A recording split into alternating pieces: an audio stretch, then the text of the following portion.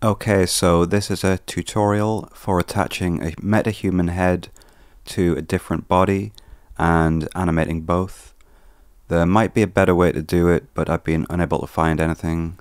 It's useful as you can then have the head and body animated independently, and it also gives you access to a lot more clothes and body types than the ones currently on Metahuman.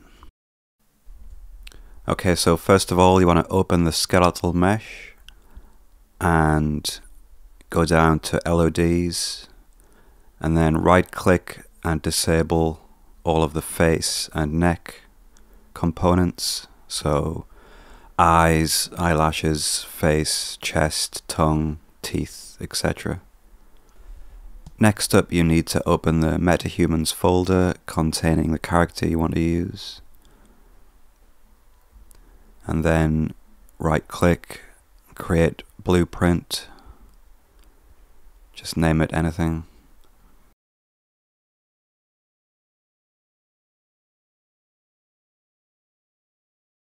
Open that up, and then you want to go to the face folder and drag the face mesh into the blueprint.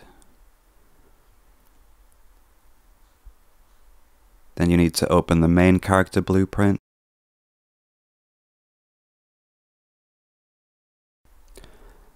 and select the hair and eyelashes and anything else you want to keep and copy that. Then go back to the new blueprint, paste it, and just drag it onto the face mesh to parent. And that's that done. Just compile and save. Now drag the new blueprint into the scene, and I've got the Reallusion character set to 0 location, so just to make it easy, so you can just click on the face mesh and reset it to 0. Now you'll notice it's in the wrong position, but that's fine. Just drag it onto the character to attach it to the neck, and then add a level sequence. Just name it anything. And then drag the character into the level sequence, and the face mesh will go with it. And also delete the face control rig. And now if you go to animation and pick a pre-made animation with that you've done with Live Link, and you'll see that it's moving as it should.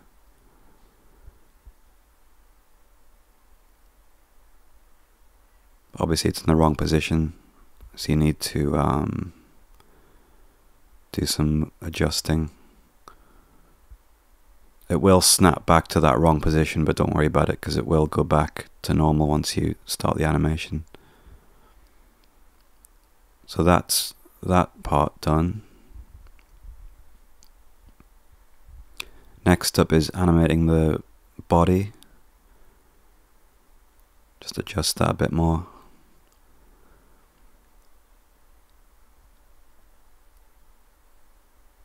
Now animating the body, I have one animation pre-made. Just load that in. So now we have both animations working at the same time.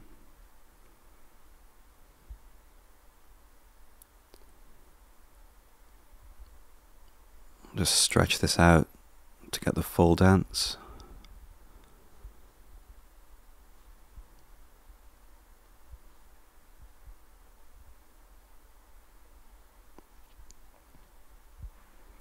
But you'll notice there's a problem at the back where it kind of sticks through.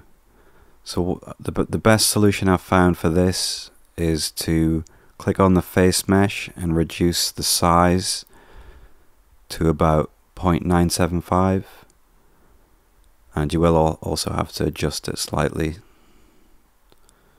Just raise it up a bit.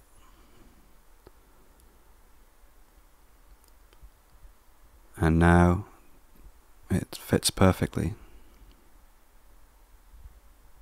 And that's it. Just leave him to dance away in the field.